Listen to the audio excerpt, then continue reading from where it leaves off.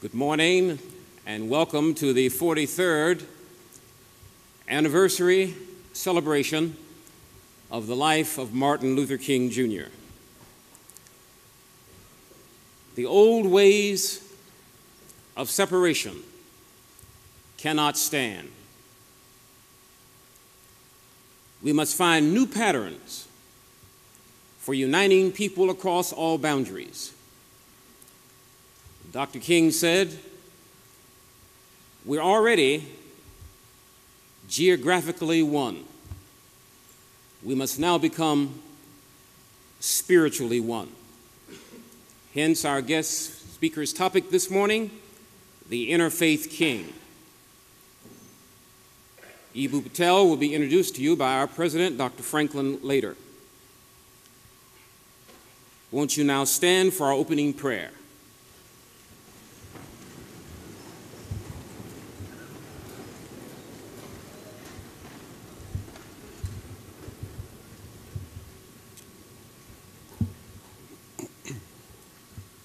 Let us pray.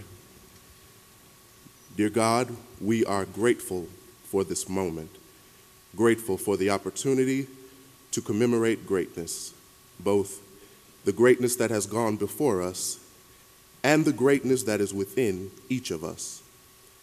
Teach us now how to go about our work with the understanding that we are not alone, but rather belong to a greater work that encompasses all of humanity. Teach us to live lives full of unbridled love, compassion, and courage, so that we may transform this world into a place of harmony and consciousness. We pray this prayer with the utmost faith that everything is always conspiring for our good. In your name we pray. Amen.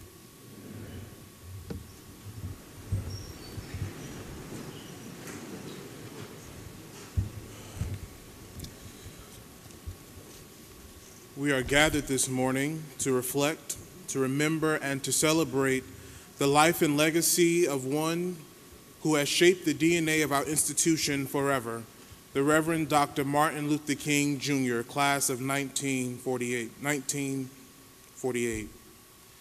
There is so much that could be said about Dr. King and has been said, yet each year his life takes on new meaning for us. We pause to remember him, the life he lived, and the dream he left for us to fulfill. Dr. King was more than a speech. He was more than a preacher. He was more than a leader.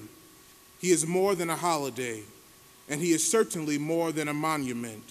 He was and is and will always be one of America's greatest prophets. And when we limit his legacy to quotes and community service, we do ourselves a dishonor.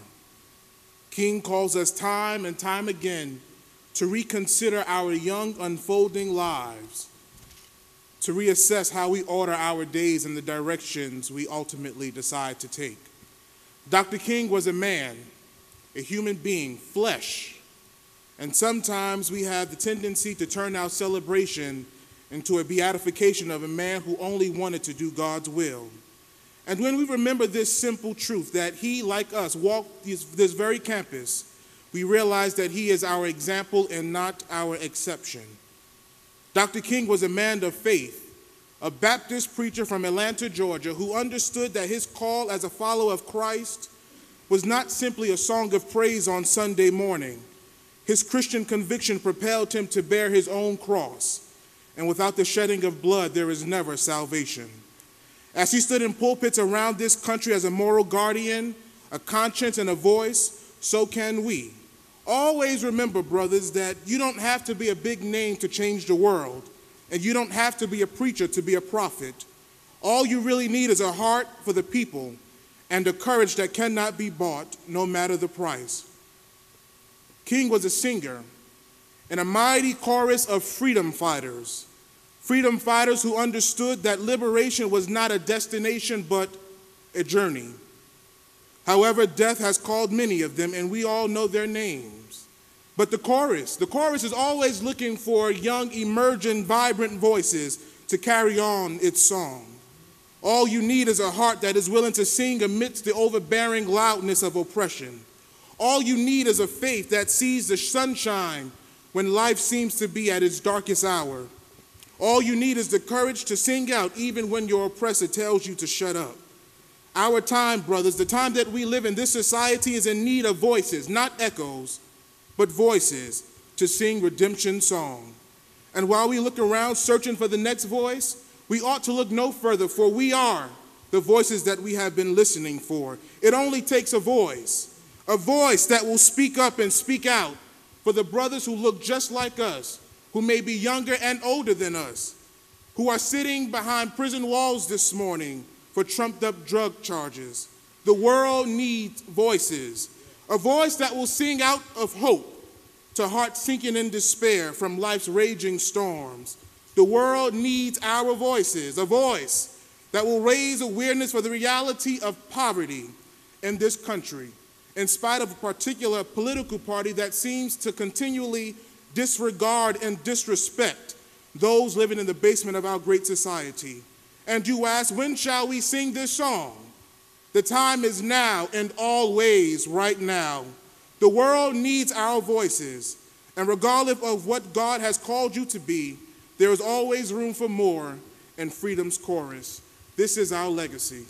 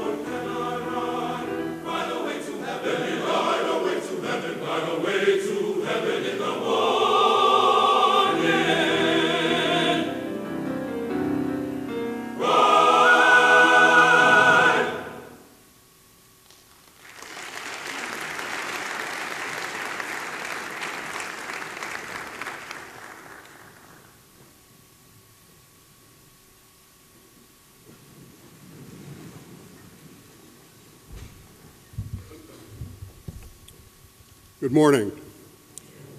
We celebrate the Morehouse College Glee Club under the direction of Dr. David Morrow and each and every one of its talented members. Tonight they will be featured with cellist Yo-Yo Ma at the Atlanta Symphony Orchestra. The tickets are sold out, but I urge you to tune in this weekend as that concert will be replayed, radio and television. It'll be an extraordinary occasion, and we celebrate the Morehouse College and Spelman College Glee Clubs for their performances. Let's honor them again, please.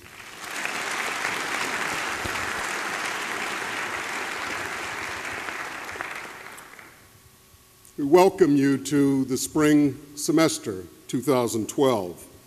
One of the ways in which this community that nurtured and produced Martin Luther King can honor his message and his life would be for Morehouse College to practice nonviolence each and every day on campus and around us.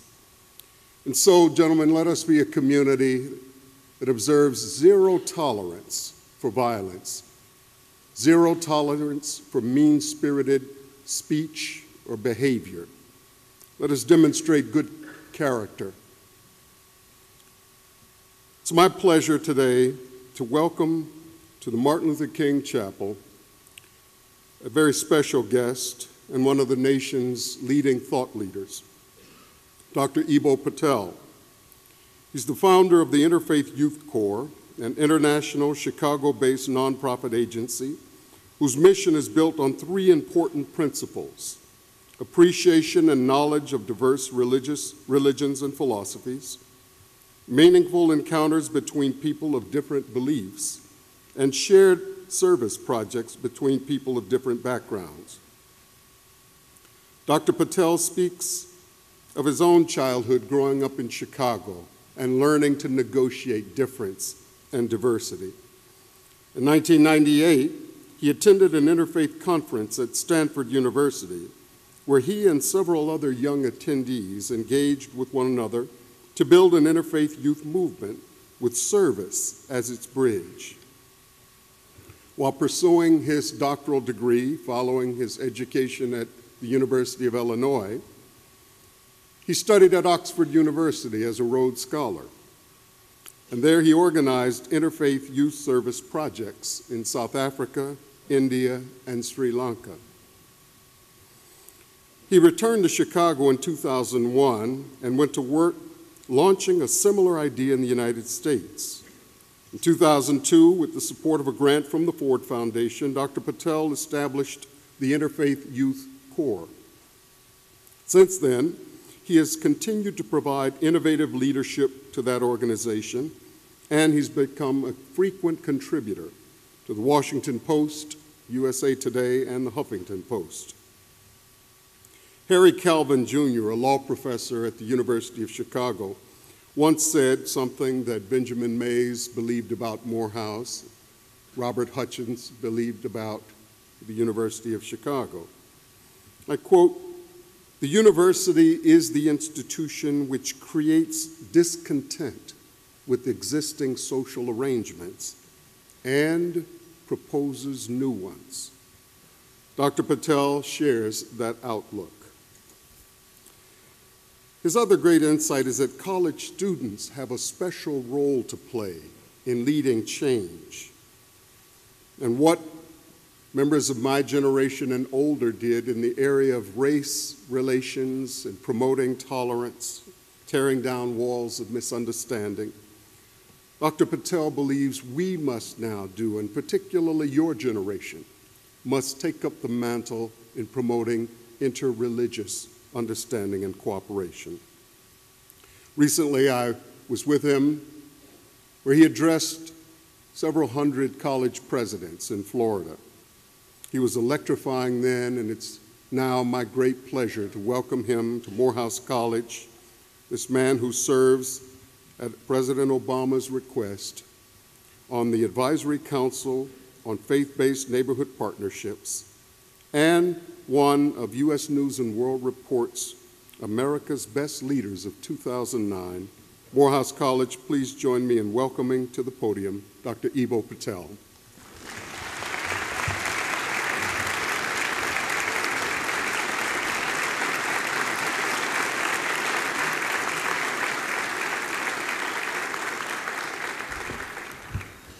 Bismillahirrahmanirrahim. For an American, there are few honors equal to the opportunity to reflect on the life and legacy of Martin Luther King Jr. in the city where he was born and at the institution where so much of his moral, intellectual, and leadership formation took place. I owe my citizenship to King, to everyone whose response to being cut out of the American project was to call this nation not a lie, but a broken promise, to use their bodies and their blood to mend it. I want to thank those who issued this invitation: Dean Carter, Roy Kraft, Terry Walker, President Franklin. I've had the chance to see them evoke admiration for a few brief moments on this campus and also elsewhere. Mr. Kraft and Mr. Walker have been presences at the Interfaith Leadership Institutes my organization leads and have inspired the students that they've worked with. And I had the opportunity to see President Franklin at this College President's Summit a week back and saw the reverence with which his peers hold him. I address my remarks today to the students here at Morehouse.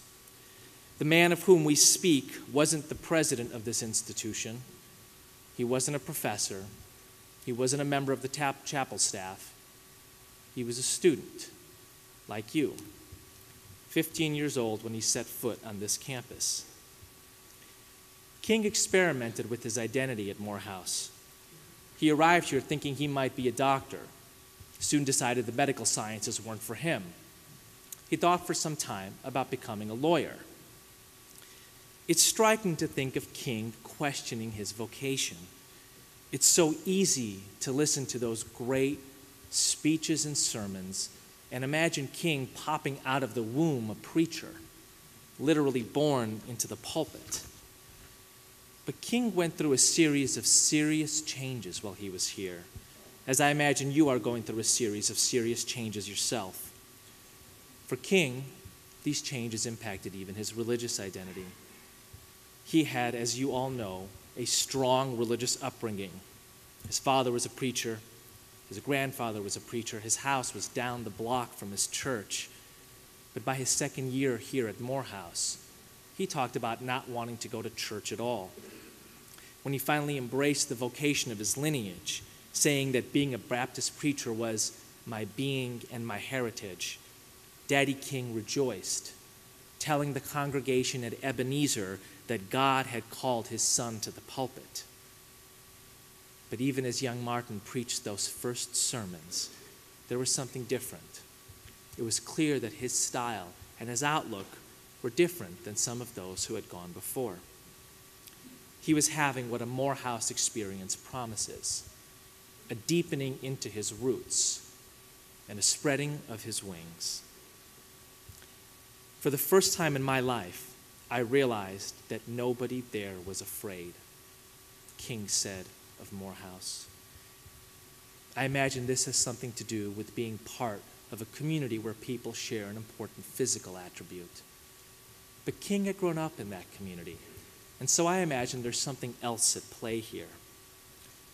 I think the content of the intellectual and moral character of this university shaped Martin Luther King's vision.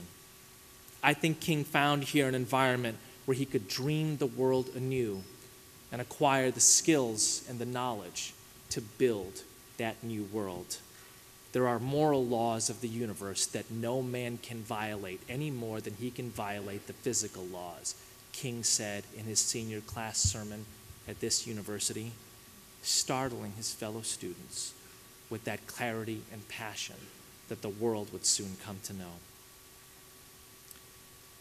If I were to boil down the heart of what Martin Luther King Jr. thought of as the moral law of the universe, I would use 3 words: seek right relationship. When King spoke so many years later in that final sermon of looking over the mountaintop and seeing the promised land, I believe he saw a community of people of different backgrounds following the law of being in right relationship. For this, my favorite image that King uses is the world house. This is the great new problem of mankind, King says. We have inherited a large house, a great world house, in which we have to live together, black and white, Easterner and Westerner, Gentile and Jew, Catholic and Protestant, Muslim and Hindu, a family unduly separated in ideas, culture, and interest, who, because we can never again live apart, have to somehow learn to live together in peace. Most of what we speak of when we speak of Martin Luther King Jr. building right relationship is across what his great intellectual mentor W.E.B. Du Bois called the issue of the color line. Du Bois famously said it would be the problem of the 20th century, and it is persisting, as you all know, into the 21st. But as King's World House quote suggests, it was not only the problem of the color line that King was concerned with. King sought right relationships everywhere, between black and white, between Easterner and Westerner, between Jew and Gentile, between America and the world, between humanity and God. He was just as concerned with the issue of the faith line as he was with any of the other myriad issues on the world scene. And if you read any newspaper today, you will see that it is the issue of the faith line that is causing tension and shedding blood from Baghdad to Bombay to Belfast. Morehouse's president during the King years was Benjamin Mays, a great admirer of Gandhi. King no doubt heard President Mays speak of Gandhi's teachings during his regular Tuesday lectures. Gandhi's influence on King is widely known. King credits the Mahatma with deepening him into his thinking on nonviolence, showing him that it could be used as an effective tool of social reform. When you go to the King National Memorial Site here in Atlanta, it is a statue of Gandhi that greets you at the door. King spoke of learning the method of nonviolence from Gandhi, but drawing his inspiration as a Christian from the example of Jesus. What is striking to me is that King was fully aware that Gandhi's main inspiration came from elsewhere. As a Hindu, Gandhi looked primarily to the Bhagavad Gita, not the Bible. King did not reject Gandhi because of this difference in belief. In fact, King went to India in 1959 to study the interfaith movement that Gandhi had shaped there. Right relationship with Gandhi meant to learn from the Mahatma. In 1963, a rabbi who escaped the trains running from Warsaw to Auschwitz by 6 weeks presented himself to Martin Luther King Jr. in Chicago. Abraham Joshua Heschel said that the soul of Judaism was at stake in the civil rights movement, and that he wanted to do everything he could to advance the cause. Right relationship with Rabbi Heschel meant to march with him in Selma. Later in the 1960s, King began to receive correspondence from a Vietnamese Buddhist monk named Thich Nhat Hanh. He told King that his people regarded him as a bodhisattva, a Buddha figure who had attained enlightenment and had chosen to stay on earth to teach others compassion. Why does that compassion not include the suffering Vietnamese of America's war in Southeast Asia?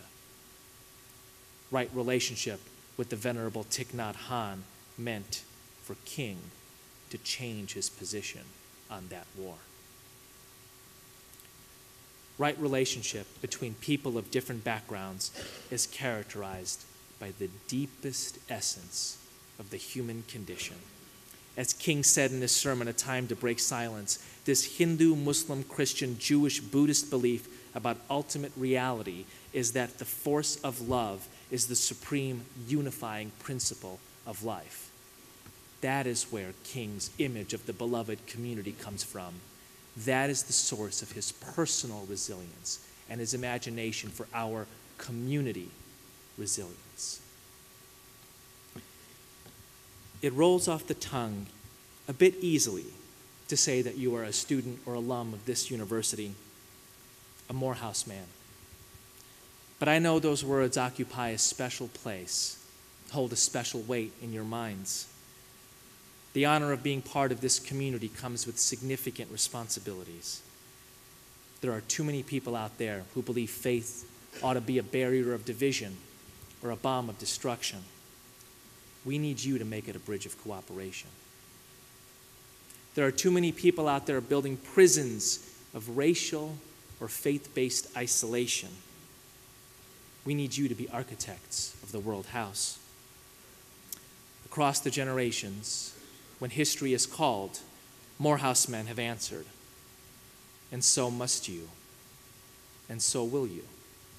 As T.S. Eliot said, we do not inherit traditions. We work to make ourselves worthy of them. In room 306 of the Lorraine Motel, the room where King spent his final night on earth, the room outside of which he was assassinated, there is a plaque with the line from Genesis, "Behold, here comes the dreamer.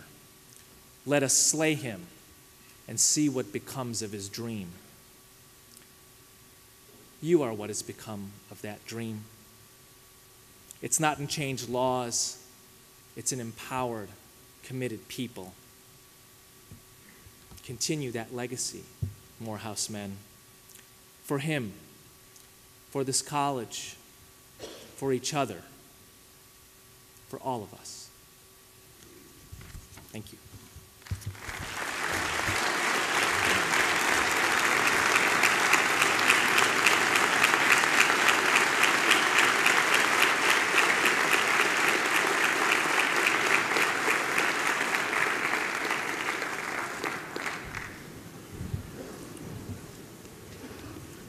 Dr. Patel, Morehouse College thanks you for invoking the spirit of King and reminding us how King was a citizen of the world, something that this college and its faculty and trustees seek to promote and nurture in every man of Morehouse, to be well-traveled, but as we travel, to listen, learn to respect, to read the texts of others.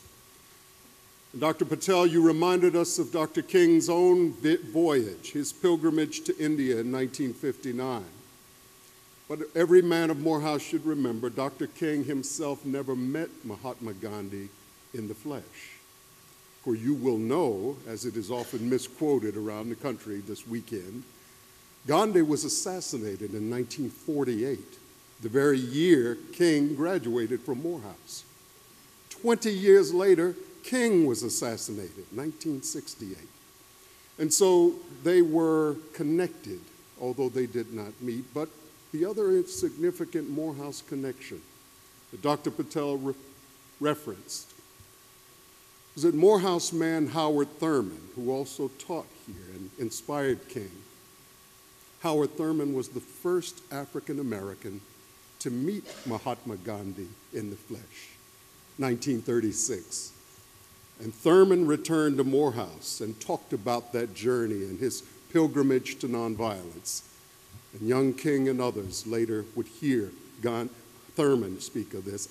In 1975, as a student here, I heard Howard Thurman continuing to come back each year to speak about Gandhi's influence as a powerful disciple of nonviolence. So Dr. Patel, thank you. You have set the tone for a tremendous national weekend of celebrating Dr. King. And I ask you to return to the podium to accept this small token of our appreciation. And whenever we provide a guest with the implements of Morehouse, you become an honorary Morehouse man. Thank you very much. Thank you.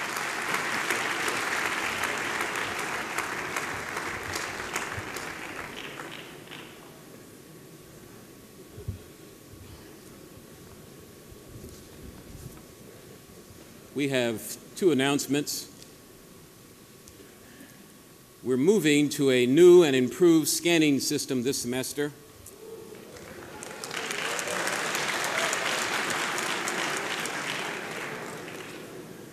Because this process will not be ready until next Crown Forum, we will forego scanning today.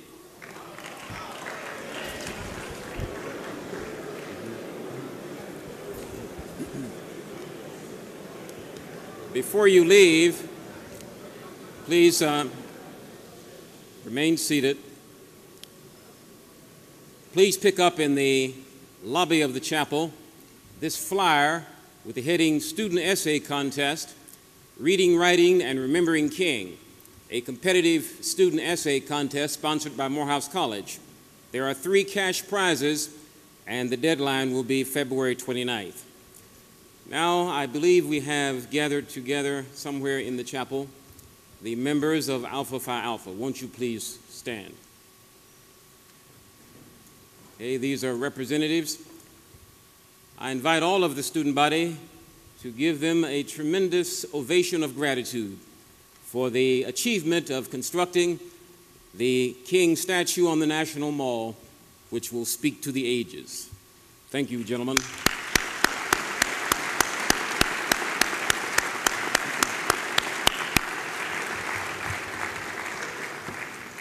I'm going to invite, as is our custom, the Martin Luther King Chapel assistants to join the members of Alpha as they prepare to place this wreath in front of the statue on the plaza. All of our invited guests who are here in the Crown Nave should go to the 2nd floor above the lobby, elevators on this side of the lobby, for our special luncheon afterwards.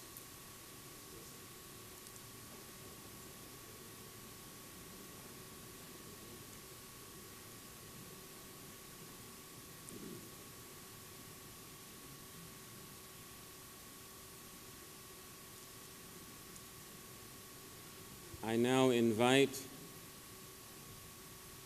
all of our student body to rise, all of our family, faculty, and staff.